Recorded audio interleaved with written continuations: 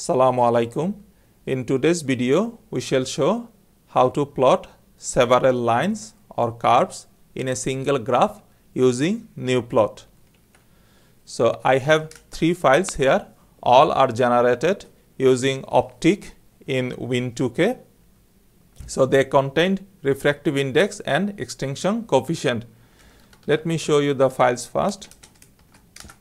So this is for the chromium boride, and as you can see in the first column, this is energy.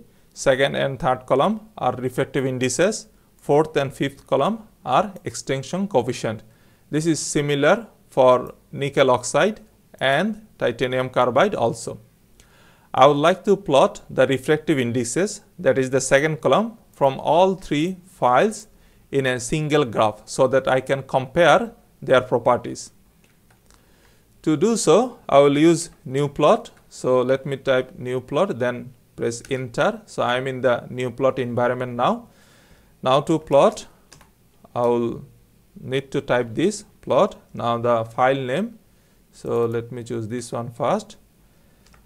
And I want to use the first and second column with line. So this column, the first column goes to the x-axis, that is as 1 is typed here, and as I type 2, the second column, that is this column, goes to the y-axis. Let me include the other file.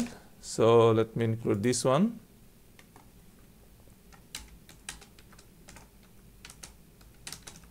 You can include the third one also. So this is the output. As you can see, the two lines, and the file names are also shown here. Now I want to make the life easy. That's why I wrote a script.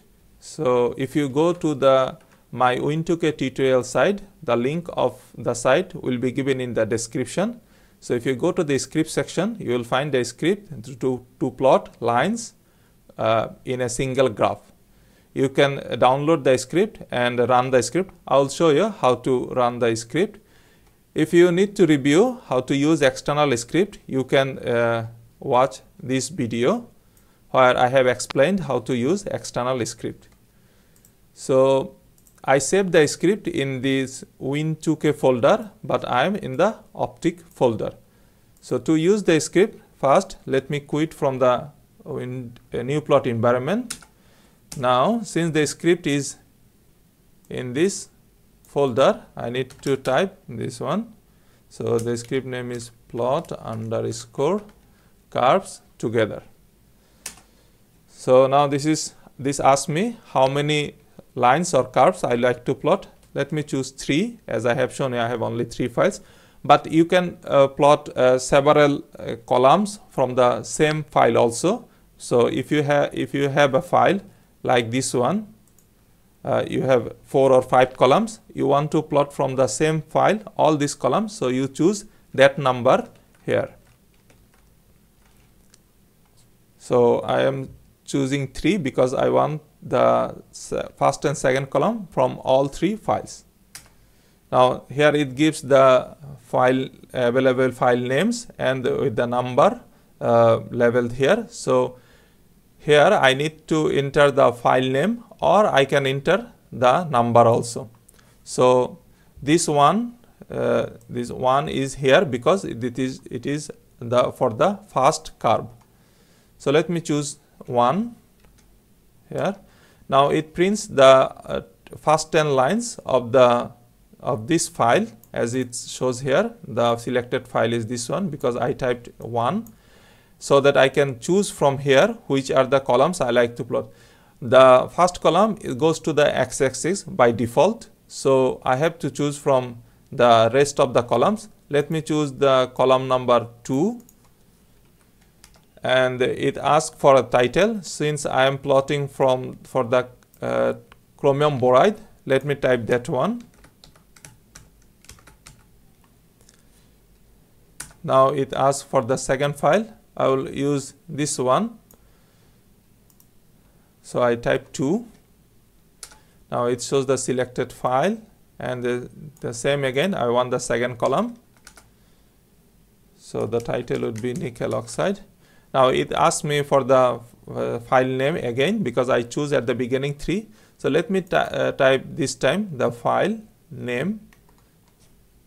It is same, so you can see this file has been selected, and on the second column again, and this time the title is titanium carbide. So now it has generated the plot. So as you can see, this is showing the names of the compound, and the plots are here. So this is the plot generated by the script. Now if you go to the script, it asks me whether I want to save the graph or not. So I want to save the graph, so I will type 1. If you don't want to save the graph, you just want to see how it looks like, you may type no. Now it asks me for the for a name, so in which name the file will be saved. So this is for the refractive index. Let me type ref index, and I suggest that you do not give any space here, just type the names, or if you need a space, type underscore. You don't need to put the extension will be chosen automatically. So now the title of the plot, so if you give a title, the title will be shown here at the top of this curve. So if you don't want to put any title, just press enter. I don't want any title, so I will press enter now. So this is asked for the X level, that will be shown here. So the X level is energy, so I will write that. The unit is EV, as you can see from the gnuplot, from the files. Now it asks for the Y level, which will be shown here in this side. So this is refractive index.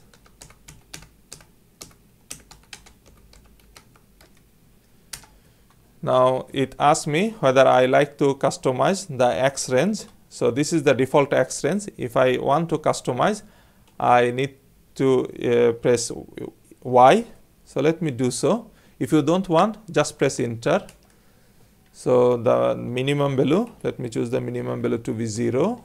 Okay, the maximum value, let me choose 12. Okay, what about the Y range? I think this is okay. I don't need to set any customized range, so I'll just press enter.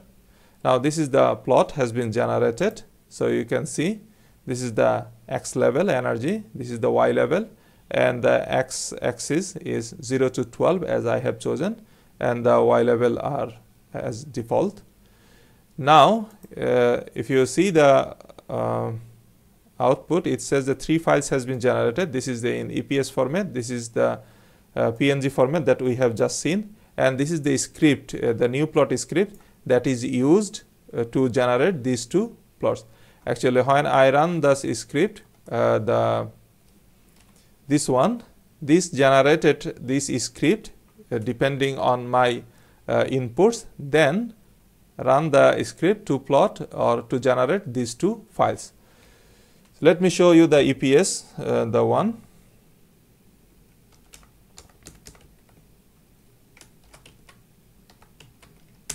So this is the EPS file, as you can see, and this is good to include in any project or any report, because the PNG file usually, if you zoom in, it blurs out, but this doesn't happen here.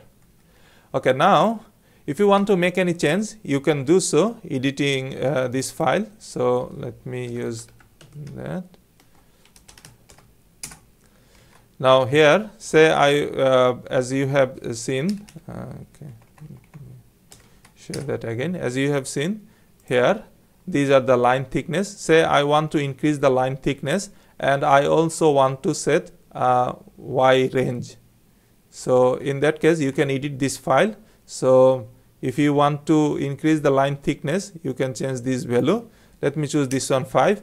This is for the line 1. So this, if you change this one, it goes to the line 2, as you can see here. Let me just edit the line 1 so that I can show you the differences. You can also choose the colors. These are the default colors set by the script, but if you want to change the colors, you change these values, that will change the color also. And let me choose a Y range. So this is 0 to 8 something. Let me make it 0 to 9. So now I will save this file. Remember, you have to save this file, otherwise it will not work. So now if I want to run this, I will use gnuplot, then the script name. So you can see now this script generated the files. It has overwritten the other previous files.